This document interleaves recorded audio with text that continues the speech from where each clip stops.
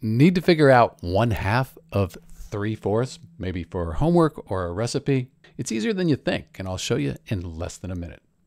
So first off, when you see of here, think of multiplication.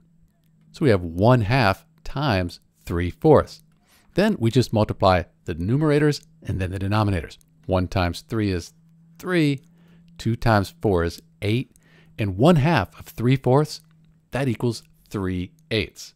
So does that make sense?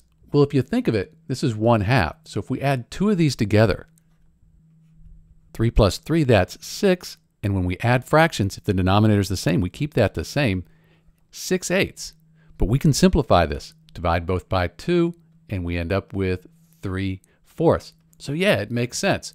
1/2 of 3/4 is 3/8. If you need help simplifying, jump over to my next video, or if you want to know how to make 3/8 of a cup, there's a link to that as well. Thanks for watching.